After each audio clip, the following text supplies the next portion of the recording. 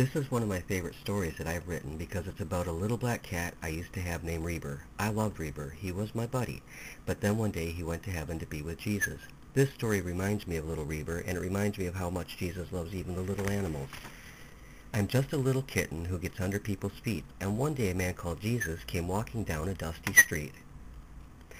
I nipped and slapped at his sandals, but Jesus did not shout at me. He smiled and picked me up and stroked my chin so lovingly.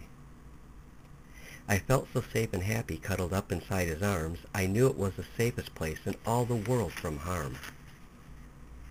He knew my name. He called me Rebber, but how did he know my name? There was no one there to tell him, but he knew it just the same. We walked along together, and I licked him on the chin. He squeezed me closer to him, and I think I saw him grin.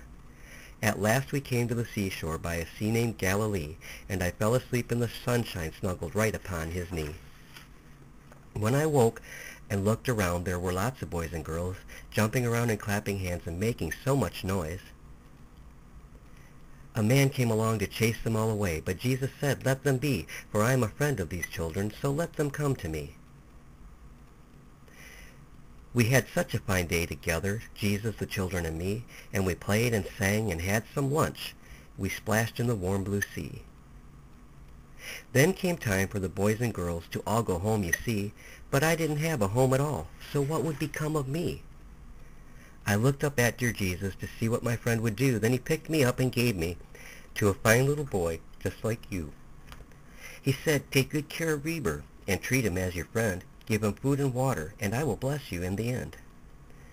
I love that man called Jesus, and I hope you love him too, because he loves little kittens like me, and of course boys and girls like you.